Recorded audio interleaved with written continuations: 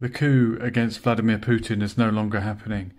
Yevgeny Proligozhin called it off after a large sum of money was paid to him, apparently. So the Wagner group are no longer marching on Moscow.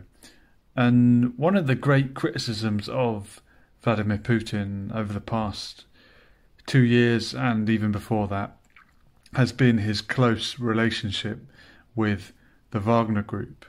And just as Ukraine and Volodymyr Zelensky have been criticised for the Nazi problem in Ukraine that we used to hear about a lot in the media, the Wagner group also has a Nazi problem, and there are elements of hardcore right-wing fanatics within their ranks, Task Force Rusich being one of them, the Russian task force. So it's not just Ukraine that has a Nazi problem.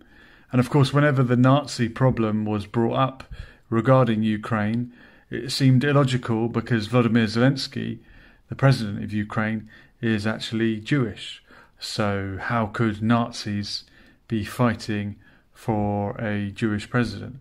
Well, funny enough, similarly, Yevgeny Proligozhin is also of a Jewish background. I believe his father was Jewish and his stepfather was also Jewish, so has Jewish heritage. So what would he be doing, mixing it up with these Nazi elements that are attached to the Wagner group? I guess things are never that clear-cut, never really that black and white. It's not as simple as, well, the leader's Jewish, therefore there's no Nazis involved. It's never as simple as that. But it has been interesting to see the people who criticised Vladimir Putin for his association with the Wagner group now cheering for the Wagner group the minute that they try to topple Vladimir Putin.